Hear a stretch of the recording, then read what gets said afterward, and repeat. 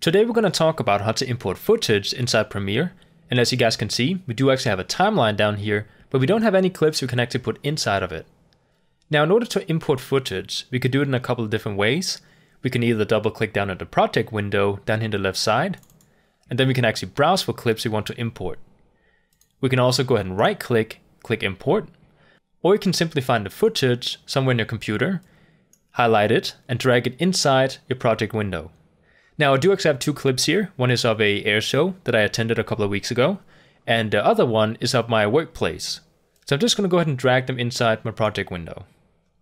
Once we have them in here, we can actually go ahead and drag it inside our timeline. Now, the thing about dragging footage inside the timeline is that when we set up our sequence, which is the actual timeline down here, we told it that we wanted it to be 1920 by 1080, 30 frames per second. Now, in a lot of cases, when you try to drag footage inside your timeline, if that footage does not match those specifications, it's going to ask you a question. So let's actually go ahead and drag one of the clips in here. Right now it says clip mismatch warning, which basically means that the footage does not match the timeline settings. So we have two options here. Either we can change the sequence settings, which means that the sequence will actually match up with the footage settings, or we can actually go ahead and take the footage and just simply put it in and be a mismatch to the sequence.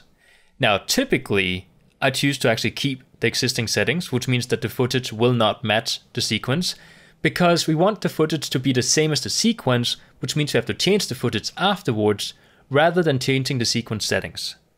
So I'm going to go ahead and say keep existing settings. Now, what you guys will notice, or maybe you can't see it because you haven't actually seen the clip yet, but part of the footage is actually missing on the side here because the resolution of this footage is 2560 by 1440. So the way we can change this is we can actually go ahead and click the footage, and then you guys can see we get some options up in the effects controls, and without having put any kind of effects on the footage, you will have some default things you can change in here. I'm going to go ahead and go to motion, and then I can actually change the size of my video clip. And right now, this should actually be, 1080 or 1920 by 1080, which it is not. Right now it's 1440. So I'm going to go ahead and scale it down to 75 from 100, which means that right now it's actually 1920 by 1080.